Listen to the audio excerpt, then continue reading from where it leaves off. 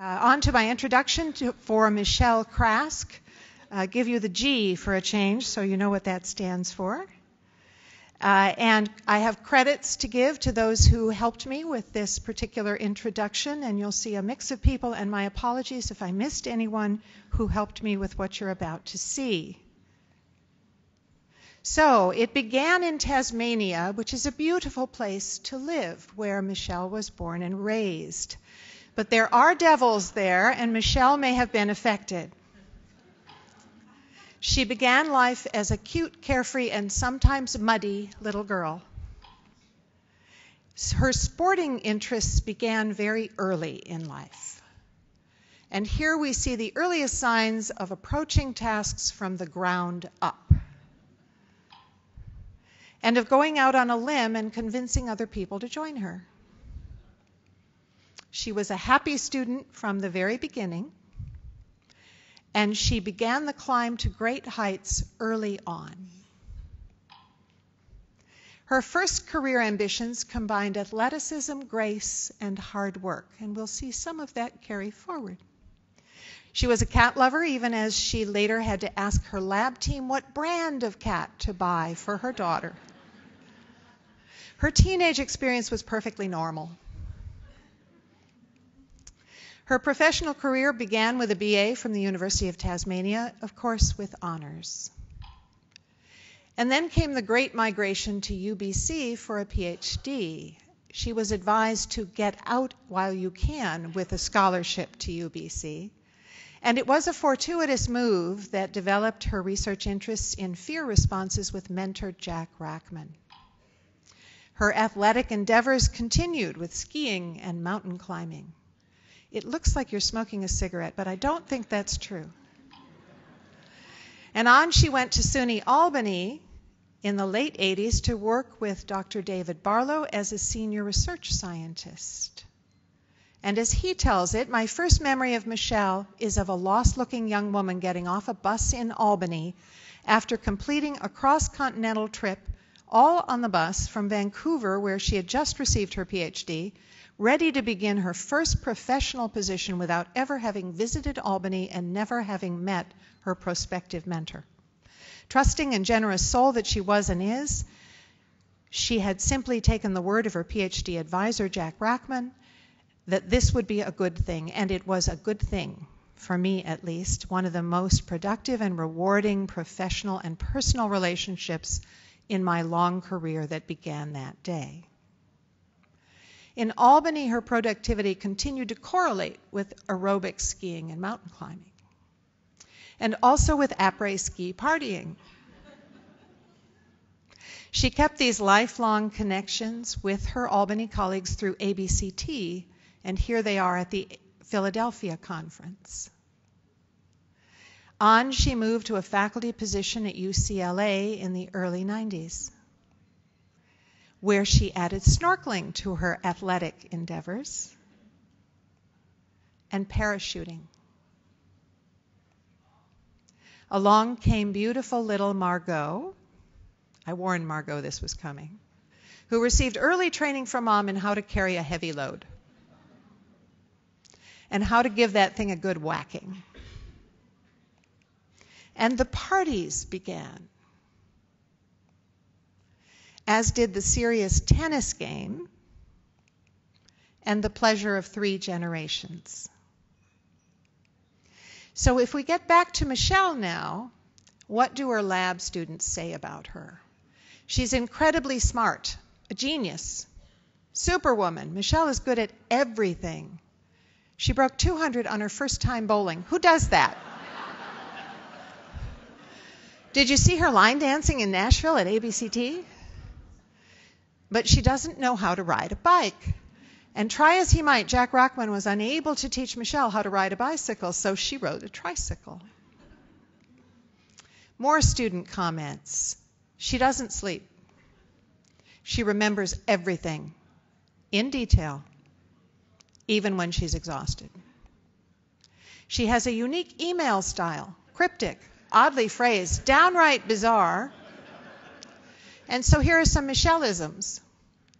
Jolly good. Intermittent explosive disorder. Doesn't that make you think of diarrhea? Great news that Scotland is not falling off the planet. Megan will oversee blood. Money is now available for improving the dungeon. I do want to know where that is. The Craske lab assistant job description is must be willing, even if not able, to dance, perform, and play games that incidentally also function as social anxiety exposures. Square dancing, ballroom dancing, murder mystery, Halloween, and she can dress the part. With a curious resemblance to a Tasmanian devil, I thought. Michelle is a master of the lab party with a new baby in tow. And the parties continue, especially when there's wine to be tasted. She can be professional when she tries, and also very focused. She wears many professional hats. So if I'll get serious for a minute before she walks up here, Professor of Psychology, Psychiatry, Biobehavioral Sciences at UCLA, Director of the Anxiety and Depression Research Center, Associate Director of the Staglin Family Music Center for Behavioral and Brain Health, Co-Chair of the Human Studies Section of the Executive Committee of the UCLA Depression Grand Challenge, and a few more, Editor-in-Chief of Behavior Research and Therapy, Associate Editor of PsychBull, Scientific Board Member for ADAA, DSM-5 Steering Committee Member, Reviewer for a gazillion journals, participant in Institute of Medicine projects, and President, of course, of ABCT. She's had continuous funding from NIMH since 1993 to study a variety of aspects of anxiety and depression. These are only a few of the areas that she has worked in. With a few publications, this is frightening, folks, 400 journal articles, we're almost there, at least by the latest CV I was able to find, 4 texts on anxiety, gender, basic science, and CBT, 19 editions of therapist guides and self-help books with David Barlow and other colleagues. I refused to count her presentations and invited talks and keynotes and so forth. 23,000 citations and an H-index of 87. That indeed is quite a president. And now it's time to hear from our terrific and impressive Michelle Craske.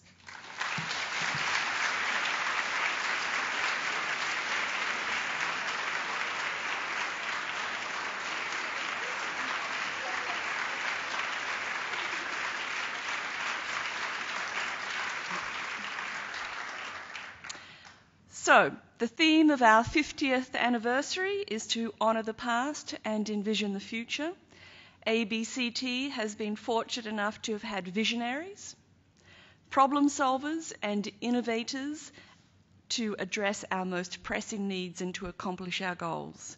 Please join me, first of all, in a heartfelt round of applause for our past leaders who have contributed so much to the field and to our professional home, many of whom are seated in the front rows. If you would please stand so that we can applaud.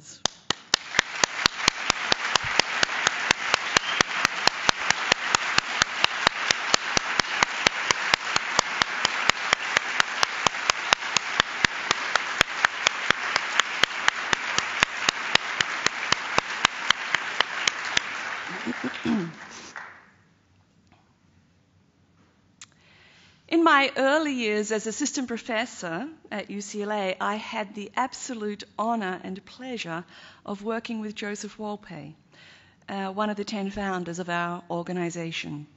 Wolpe held an emeritus position within our Department of Psychology, and as many of my students know, I still have his swivel chair in my office. I was particularly thrilled when he arrived at UCLA, not only because of his major contributions to the field, but because he was in part a mentor to my mentor, as was mentioned, Jack Rackman, before I went on to work with Dave Barlow. When I teach cognitive behavioral therapy and theory to the first-year clinical psychology graduate students, I usually begin by talking about his pioneering efforts. Dissatisfied with psychoanalytic methods, Wolpe turned to science for answers. So I figured it has something to do with Pavlov, because Pavlov had entered into some medical courses and physiology and psychiatry, though very briefly. And so what I then did, this was about the beginning of 1945, I began reading all Pavlov's experiments. I wrote summaries of them and commentaries on each. And in fact, I read all of his commentaries, and they are now archived at USC under the guidance of Jerry Davison. On his own initiative, after convincing the head of his medical school in Johannesburg, Wolpe convinced the head to give him space to do his laboratory work, which happened to be the roof of the building, where he conducted a number of experiments demonstrating successful extinction of fear through counter-conditioning in cats.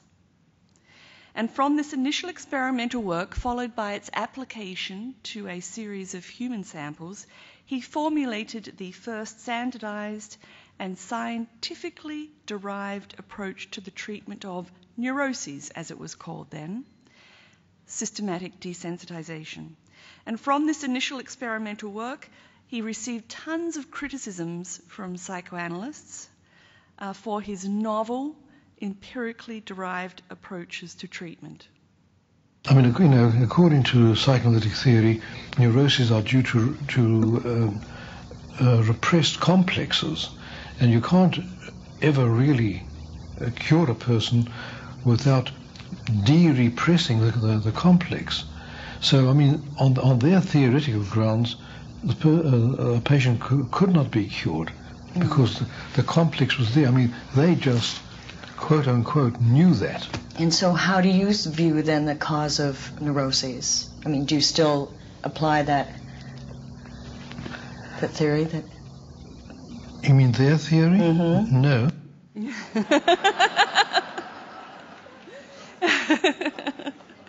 He was quite definite about that.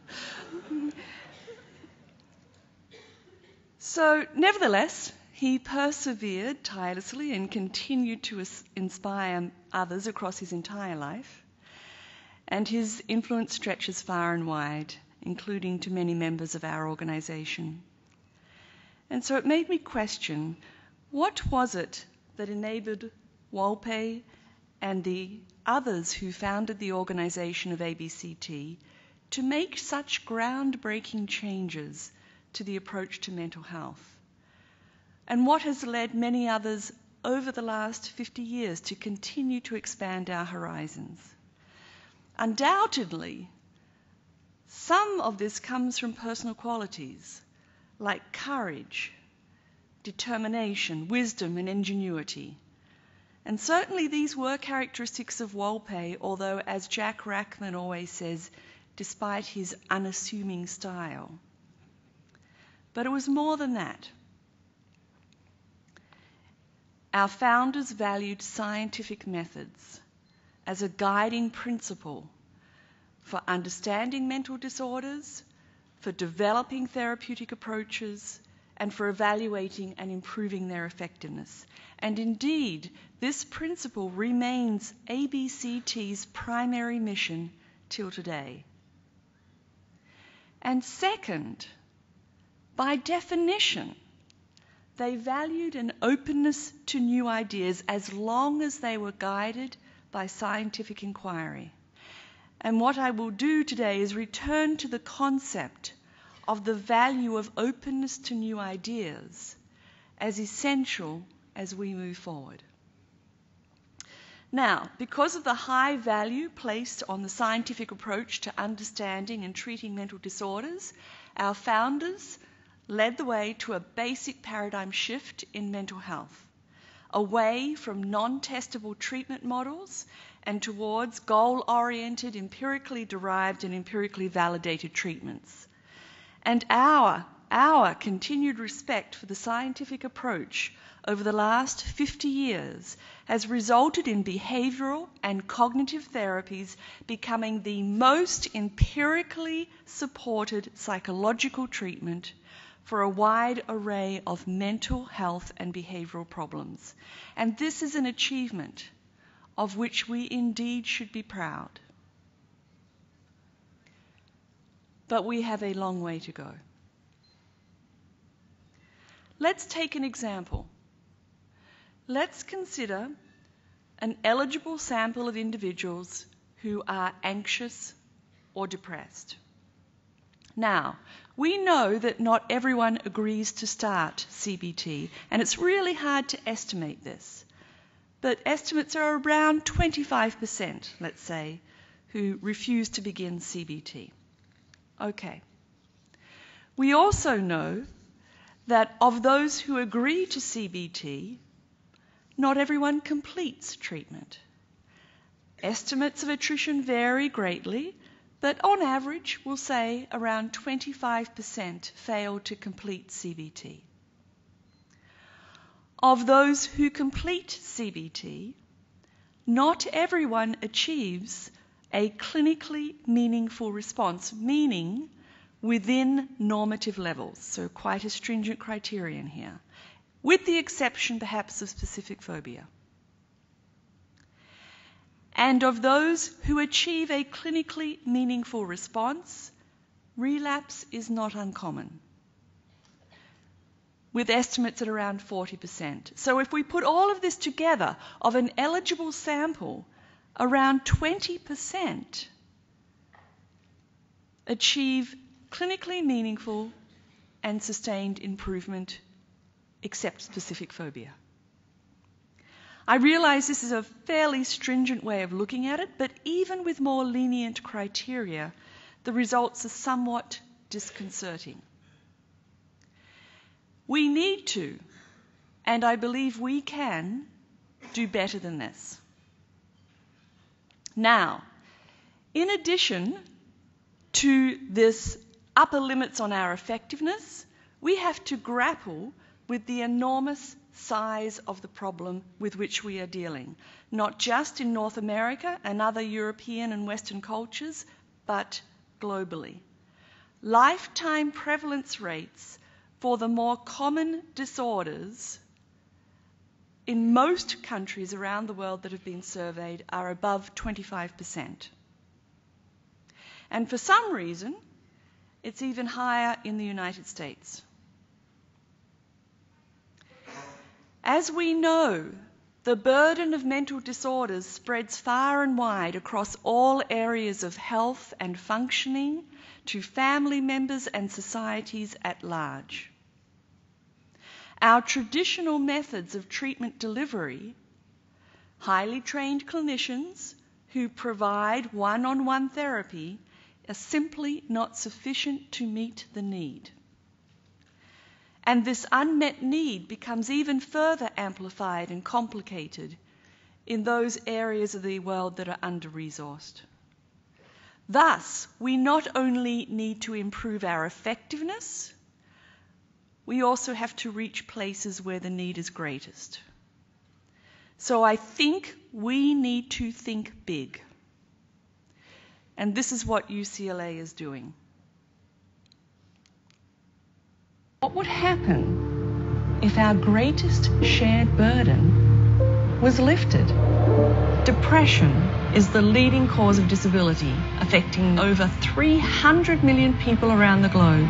We lose 800,000 each year to suicide, more than murder and war combined. Yet we face an impossible void due to the desperate lack of resources in much of the world, leaving most of the suffering untreated. Now consider this. Most people with depression can be diagnosed and actually treated using new technologies. In the smartphone and internet age, we see an enormous opportunity. We are building a global depression network to provide culturally adapted methods for diagnosing, treating, and continuously monitoring depression. We're calling it the Depression Grand Challenge worldwide. And when we launch, This global coalition will become the largest data collection effort ever in the field of mental health, unleashing untold insights that will fundamentally change our capacity to treat depression, sending lifelines that will transform hundreds of millions of lives. What would happen if our greatest shared burden was lifted? How would it feel? How would our world be transformed? We believe that the latest technologies will enable scalability far beyond that ever achieved to date. But at the same time that we are increasing reach, I believe we also need to improve our effectiveness for the reasons stated before. So this natural tension between both increasing effectiveness and at the same time improving reach is what I'll be addressing in the rest of this presentation today. Let me describe how I see us moving forward to increase our effectiveness and our reach, touching on the four main concepts that were emphasized in this, our 50th anniversary: technology and treatment, cognitive science, neuroscience, and dissemination and implementation. The first way for us to move forward, I believe, and this is my vision, is to achieve a greater understanding of the processes that contribute to psychopathology so that we can develop more precise treatments. As a field, of course, we have always relied upon scientific understandings in order to develop treatments that fit the disorder. But now the time is ripe for us to delve more deeply than ever before into the vulnerabilities and risk factors that contribute to the onset of psychopathology and the processes that are responsible for the persistence of or change in psychopathology over time. Greater understanding of this kind will help us to elucidate the targets for prevention and treatment. Once identified, those targets will allow us to refine our therapeutic strategies, optimizing those ones that shift the targets, removing those ones that do not, so that we streamline our treatments, making them more efficient, and developing new treatments that directly target them critically. Then we can match the specifically targeted strategies to individuals rather than to disorders. This is an important step because of the heterogeneity in the critical processes that occur across individuals despite the fact that they present similar symptoms. So we know already that not all individuals with anxiety show an attentional bias to threat. We know already that not everybody who's depressed shows an inability to be motivated for or experience pleasure. There are variations that will lead to, I think, different treatments. Through such refinement and personalization, I believe we will increase the effectiveness of our treatments. Let's consider some of the risk factors we already have established in order to exemplify what I mean by this approach.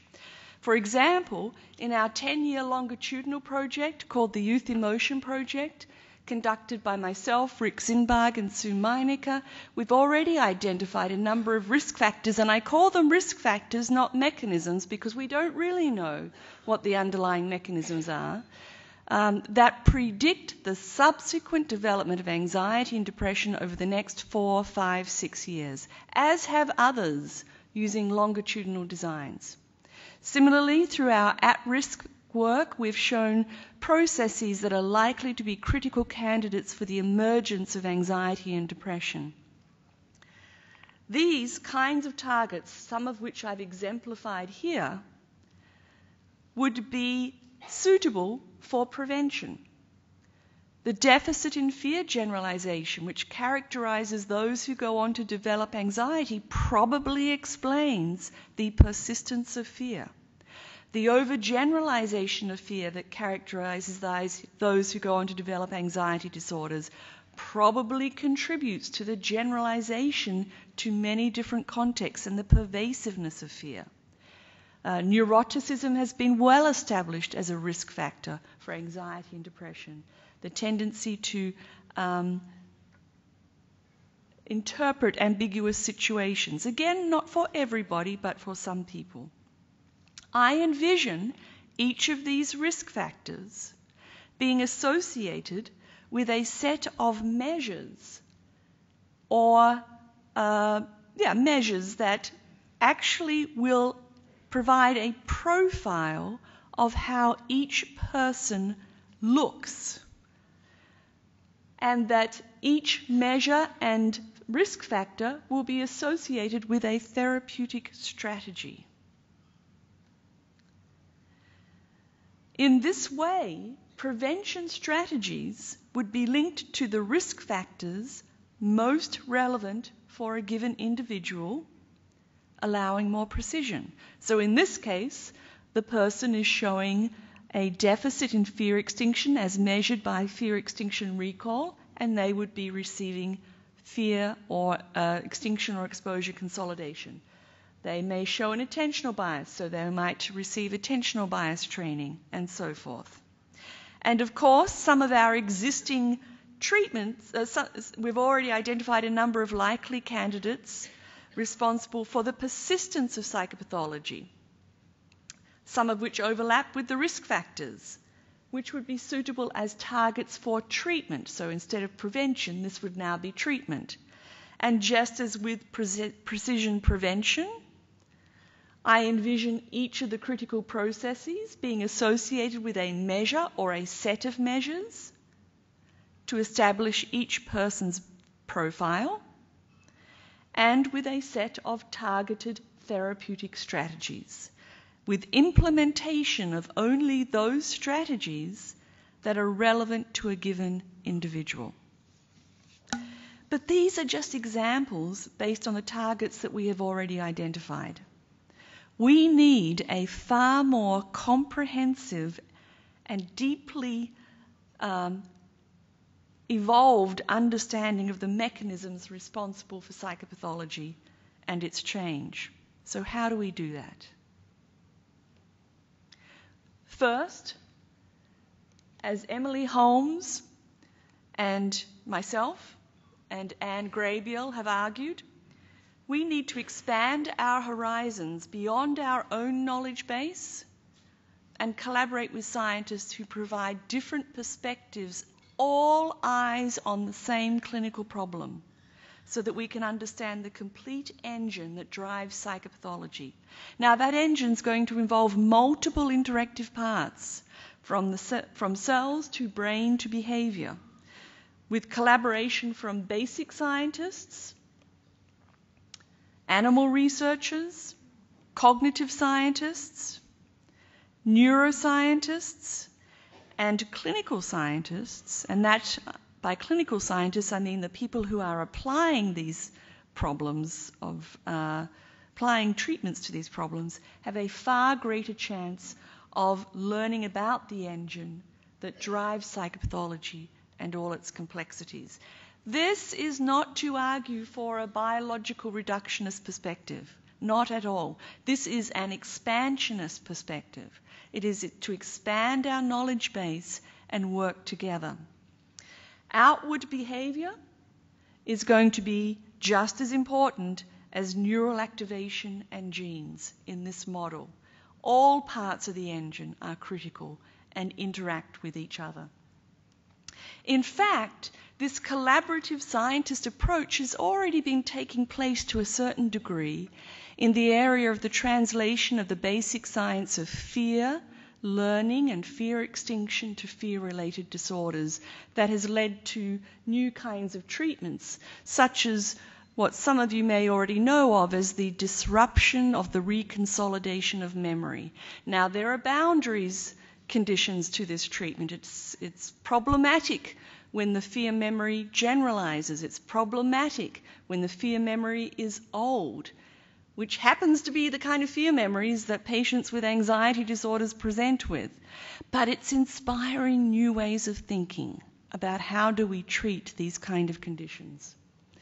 We've been working with animal researchers on the effects of traumatization and how traumatization typically leads to context generalization, so that the person with PTSD clearly starts to fear situations that resemble the original trauma context. And the way in which we have been doing that, based on the rodent research, is to involve hippocampal activation through behavioral or biological means, because hippocampal activation strengthens the context specificity of the memory and it doesn't generalize as much. Conversely, when we do exposure therapy, we want the opposite. We want that learning to generalize as widely as possible. We want it to generalize to as many different contexts that the person will encounter after the exposure therapy is over. And so we use behavioral and biological methods to actually deactivate temporarily the hippocampus so that the memory is not tied to the context of the learning of exposure therapy. We've been working with cognitive neuroscientists, cognitive and social neuroscientists, on what is called affect labeling. This is a simple technique for using language to label emotions that in a neural pathway model serves to down-regulate the amygdala. And in turn, the physiological and subjective reactivity to the fearful stimuli. We've done this in spider phobias and public speaking phobias. This is our first attempt in vets with PTSD. And keep in mind here that these vets are actually exposed to very brief images that last 30 seconds only and simply label their emotional response to the image over a matter of weeks, 20 to 30 minutes each time. And what you can see is that, I'm trying to remember where I point the pointer. There it is. What you can see is that the amygdala response from pre to post treatment significantly reduces and correlates with the amount of improvement in the symptom severity. And finally, inspired by the work on the appetitive motivational system, Diego Pizzagalli and others, myself and Alicia Muret and Thomas Ritz and Michael Traynor and Helena Dow have been working on how can we use behavioral strategies to enhance reward learning, reward sensitivity, and the wanting and liking of reward, because traditionally our treatments haven't done that. And so we've developed a treatment, we call it positive affect treatment, PAT, and as you can see over the sessions, the positive affect actually approaches almost the population average in this treatment. This symptom has been traditionally quite resistant to change, certainly much more effective in the PAT treatment than the NAT treatment.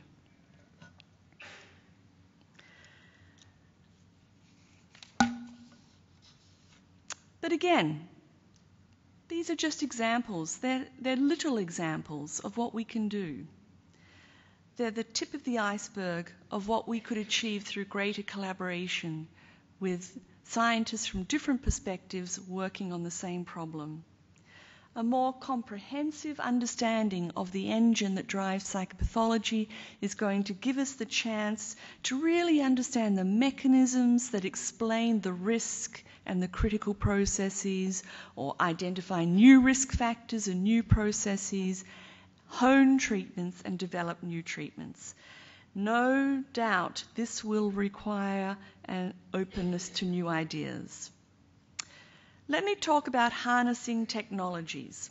This is a second way of achieving a greater understanding of the mechanisms of psychopathology and to hone our treatment strategies to be more mechanistically focused. Actually, it's not that unrelated to the collaborative science model. Smartphones and wearable devices offer the capability of continuous monitoring of potentially critical features of psychopathology. For quite some time now, we've been doing ecological momentary assessment, where we look at subjective state and we're able to get good profiles of mood over the course of 24 hours or weeks. But let's add to that the latest work that can be done with smartphones in continuous passive monitoring of behavioral and physiological parameters like sleep, voice tone, activity or radius away from home, social interaction, physiological measures and skin conductance, and even blood sampling from my latest talk with engineers. The matching of active recording of subjective state with continuous passive monitoring of these behavioral and physiological indices as it's happening provides an extraordinary wealth of information, clearly much more representative than what we can get from a retrospective estimate on a questionnaire or even from a laboratory assessment that's conducted once every 2 to 3 weeks. Together, these kind of data are likely to reveal different clusterings of data or different trajectories of data that may actually predict psychopathology or the need for treatment or the response to treatment. And points of inflection or points of deflection on this continuous stream of data may provide critical windows when we can do more in-depth assessment. Change is starting to happen. Let's match that change with more in-depth biological, cognitive, neural, or behavioral measures so that we can truly understand aspects of the engine that drive the psychopathology. With the help of our engineers at UCLA, who are very keen on doing this, I also envision that these technologies will allow the creation of a personal cloud that represents mental health status, so that individuals will be able to check in over time on a regular basis. How's my subjective state? How's my activity level? How's my stress level? Which actually is missing from there. How's my skin conductance or my heart rate? And if there are dips or peaks, do I need to correct anything? Just in the same way that persons with diabetes may use regular glucose monitoring to correct their insulin levels or food intake. Now, not only do these rapidly advancing technologies help us to understand psychopathology, they also provide precise tools for treatment. The latest virtual reality devices, the immersive quality of these devices have made leaps and bounds in quality.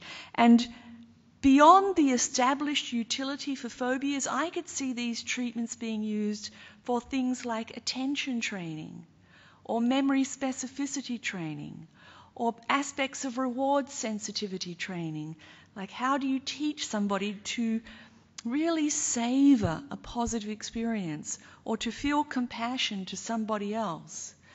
In addition to the virtual reality, neuromodulation is also making great strides, whether it be transcranial magnetic stimulation or direct current stimulation, or the most recent work out of UCLA, which is using ultrasound in such a way that it can reach deeper regions of the brain.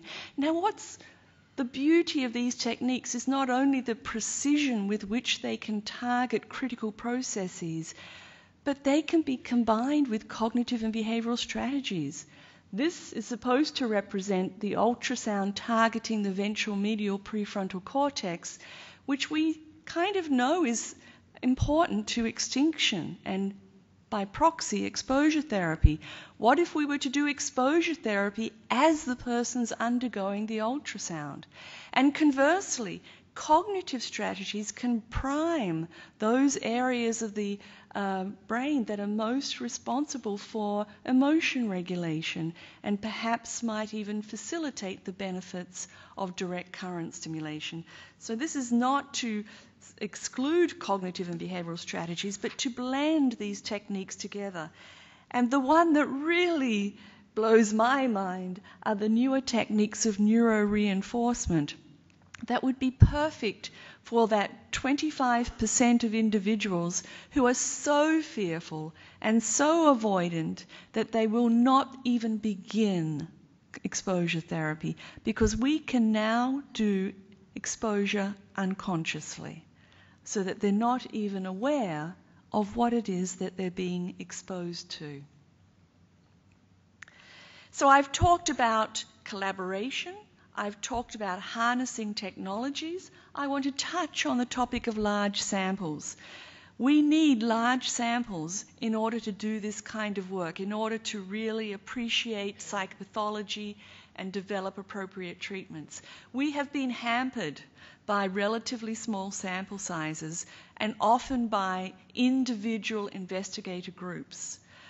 For example, while we recognize that many of the traits that contribute to psychopathology have a heritable component, we don't really know a lot about the genetic loci for most of the disorders.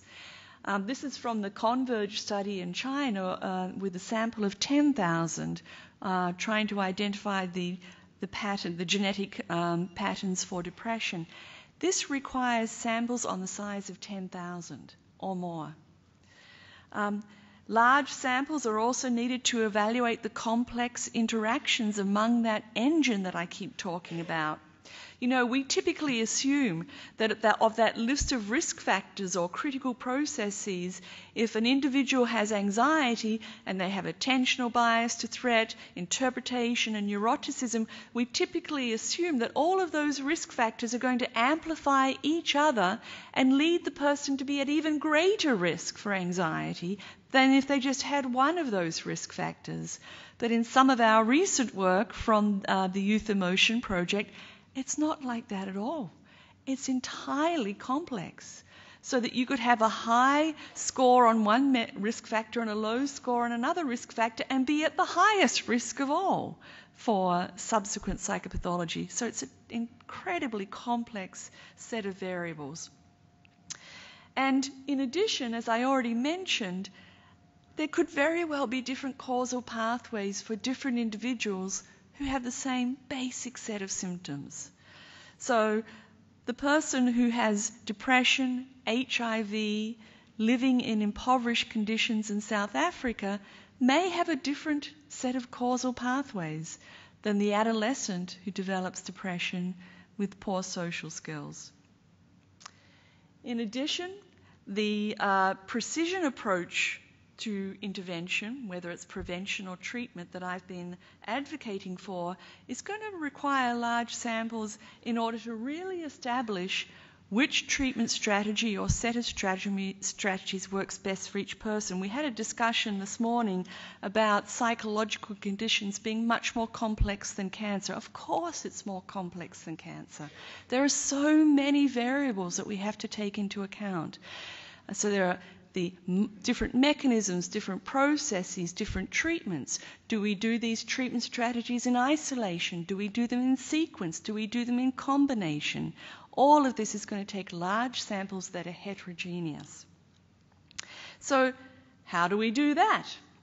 Well, we could have large-scale collaborative studies, funding permitting, or we could pool data from lots of different investigator groups, as long as they're using common methods, common paradigms, and common measures. So I can actually envision storage of data on registered platforms, along with the details for the methods and the measures. And here I'm talking about the methods and measures for the risk, for the mechanism, for the process.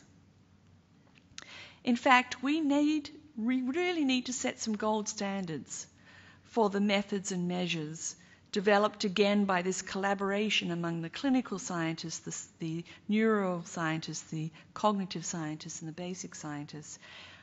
Of course, this is not meant to replace innovation at all. It's important for each individual investigator to continue their own innovative and unique approach to studying things, but this is to complement so that we can eventually aggregate data. And with that, I would argue that we need this platform to actually have clearly operationalized therapeutic strategies so that we can ensure replicability across studies and greater precision in the linkage of the strategy to the mechanism or the process that we're trying to target. I think members at ABCT are in an excellent position to develop these operationalizations of the different behavioral and cognitive strategies. For example, what is our inhibitory learning approach to exposure therapy? Can everybody else do exactly this that we do if they wanted to? We need to have that level of replication. And at the same time, it's going to avoid the tendency for this huge proliferation of strategies which essentially are the same. So these are some of the features that I think are necessary for us to, number one, look at what are the mechanisms responsible for psychopathology and its change. Number two, develop strategies that target those mechanisms. Number three, personalize them to each individual, and by so doing, improve the effectiveness of our outcomes. So that's the one side of the equation. How do we fit that with the need to scale up? So, I think that we need both combination of technologies and what I would call a tiered approach to precision intervention. Technologies are going to provide invaluable methods for scaling up. We can use computerized adaptive testing, which is an online method of symptom testing to identify clusters of individuals who experience anxiety symptoms or depressive symptoms or manic symptoms or any kind of symptom. The advantage to computerized adaptive testing is that you can achieve the same level, in fact you can achieve higher levels of sensitivity and specificity with fewer items, and you avoid responder bias because it's not the same set of items each time. The person gets a different set of items each time. Second, I envision that internet-based tools or apps which can be delivered through the smartphone will provide the suite of measures that we need to identify the target. So I can envision smartphone apps for fear extinction. And in fact, we've been working with Talia Eli's group in London to develop exactly that, so that she can implement an app to assess fear extinction in her large twin sample database. We could have apps to look at overgeneralization of fear, emotion regulation deficits, interpretation bias problems, even rumination problems, whether it's through tasks like distraction tasks or self-report. But it can all be delivered through apps on the smartphone. That way you can develop the profile. Where is the person showing the most dysregulation? Then, of course, the online programs or the apps, again delivered through smartphones, can actually deliver a suite of targeted therapeutic strategies. Of course, there's been a proliferation in these online internet-based programs, mostly CBT. And while certain of them have demonstrated to be highly effective as therapist-delivered CBT, what I'm talking about is something more streamlined. I'm talking about delivering strategies such as the attention control training, or attentional bias training, or problem-solving training, which is already being done, or respiratory training if somebody's showing some dysregulation in their respiration. This is an example led by Rafe Rose, one of my colleagues, who's developed a suite of apps, and this particular one is for biofeedback as people go through a rather stressful task that he's developed for people who are involved in high performance situations like astronauts. And of course, these would be adapted for different cultural contexts, keeping that critical focus in the front all the time. So if we're talking about the woman in South Africa who has HIV and is depressed and is pregnant, then the goal would be not to provide generic CBT, but perhaps what she needs is a way to learn how to attend to her infant signals in order to reduce depressive rumination, improve her own negative affect, and improve the development of her infant. And in fact, Alan Stein's group at Oxford has done that in these settings quite successfully. Fourth, we can use these digital programs to train clinicians. Some of these already exist for the different aspects of cognitive restructuring or exposure therapy or Chris Fairbairn's behavioral activation programs. Marsha Linehan has done this with dialectical behavior therapy. And we can use this to maintain fidelity. So we all know that when we train clinicians in specific techniques, that does not guarantee that they'll continue to use them. So digital tools to train, but also digital tools to keep people focused. And this is most relevant, perhaps you would think, for non-professionals, but it's actually the clinicians who need this most. Because clinicians have been trained in their own methodologies. And I'm talking clinicians being trained in non-evidence-based treatments. They tend to go off target more than the non-professionals who don't have that backdrop. We've done that quite successfully in primary care settings where we train nurses and social workers in how to deliver aspects of exposure therapy or aspects of cognitive restructuring. And then they use the program to actually guide them as they deliver it. Kate Taylor has led the effort in doing this for counsellors who are working with individuals with substance abuse and anxiety problems. And along with Joe Himley, we're now doing this with counsellors in unemployment agencies. So you can see here, the counsellors have been trained using digital techniques, and now they're using the same digital techniques to actually maintain the flow of the session as they train the clients in how to do exposure therapy. And finally, we can use the smartphone technologies and the wearable devices to assess treatment response. So if we put it together, the idea would be that those individuals who are mildly distressed or disabled would use largely self-guided online or app programs with brief check-ins from non-professionals, mainly to retain them in the program.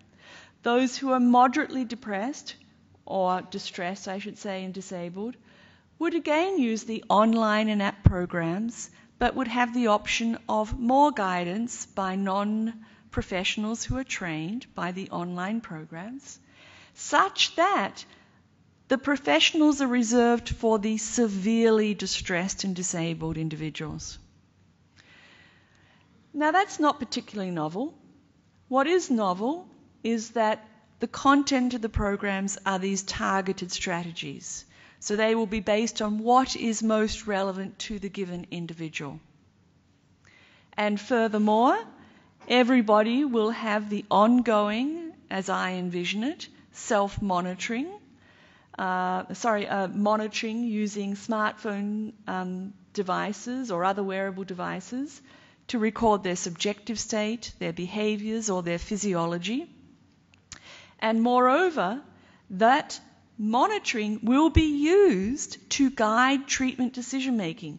So if somebody has been assigned based to this mild level and they start to show through these devices signs of worsening, they start to withdraw, they start to become inactive, that might be a sign to shift up to a higher tier of treatment or even to a higher tier of treatment. Those individuals who've proceeded through the severe treatment end treatment, we're still monitoring after treatment's over, they start to show the initial signs of slippage, that might be a sign to reinitiate treatment in order to prevent full relapse. So that this entire program is completely dynamic, so that we're constantly using the remotely monitored data to gauge what kind of treatment does this person need. So to finish up, all of these features that I have described, the ways to identify mechanistically targeted strategies to fit them to the individual, to use remote monitoring and so forth, are now being employed at UCLA in the Depression Grand Challenge. Why? Because depression and anxiety are the leading causes of disability and soon to be regarded as the leading contributions to global health burden and disease. Our goal, believe it or not, is to reduce the burden of depression and related conditions such as anxiety by 50% by the year 2050, and to eliminate it by the end of the century. The Depression Grand Challenge has faculty from over 20 different departments involved. So it truly represents collaborative science. It is led by Nelson Freimer, who's a geneticist, Jonathan Flint, who happens to be another geneticist whom we recruited from Oxford for this, Larry Sapersky, who is a biochemist, and myself as the clinical scientist. At the center is what we call the 100,000 person study. So we'll be recruiting 100,000 individuals and following them for 10 to 15 years in order to identify the genetic and environmental risk factors for depression and all of the clinical phenotyping that we can, from self-report to behavior to the brain, and following these individuals for 15 years. The discovery neuroscience component looks at what are the mechanisms by which those risk factors actually confer risk. And it begins with the fruit fly and then goes up from there. The Innovative Treatment Center will take all of the information from the 100K study and the discovery neuroscience to develop mechanistically oriented treatments, and it will scale up to use the tiered treatment model so that we can manage what are expected to be over 50,000 individuals who actually need treatment. And then we have what's called the discrimination section, where we're trying to reduce the stigma associated with depression. The goal is to then take this template, as the video showed you earlier on, and implement it in places around the world where we already have ongoing collaborations. So we have collaborations in Colombia, and in particular we're targeting individuals who live in highly remote mountainous regions and cannot get access to care at all. We're targeting, aside from UCLA, an area of California where the rates of poverty, depression and suicide are extremely high. It's called Imperial Valley. We're targeting Uganda, particularly street youths who've been traumatized, many refugees. We're targeting South Africa, where the risk of HIV is still increasing in adolescent girls associated with risky behaviors and depression. And we're targeting China, which is where we have the genetic component already established and where psychological treatments are very rare. So, we have come a long way since ABCT began 50 years ago. Just as was obvious for our pioneers, willingness to test new methods and models is essential for progress. Yes, CBT is exceptionally empirically supported and experimentally strong, but we should always explore other avenues that augment cognitive behavioral therapy and sometimes even lead us in new directions. As I said, we have come a long way. We still have a long way to go. So let's take a step into the future. Thank you.